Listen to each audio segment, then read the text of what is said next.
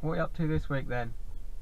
We've had a bit of a break from the Ranger last couple of days, but we'll be getting on it soon because these arrived today.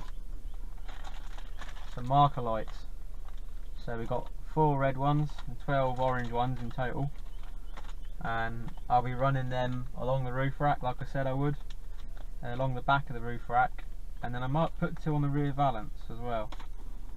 So I'll take a few photos and do a little video of fitting them, but it won't be anything too difficult. I've got some Ceraplast tape coming soon, so I can tape up all the wires nicely and do a good job of the loom.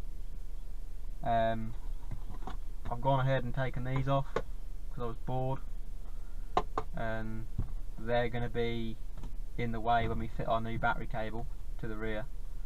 So that's all out, ready to run a new cable, and that's all. The split charge stuff should be coming Thursday or Friday, hopefully, from Alltech Automotive.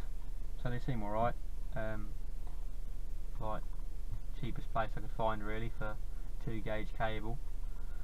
So yeah, all the rest of the stuff I got from them.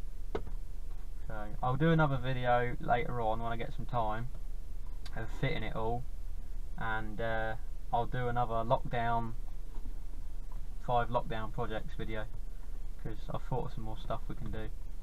So we could do more than 5 mods, we'll do 10. So yeah, alright.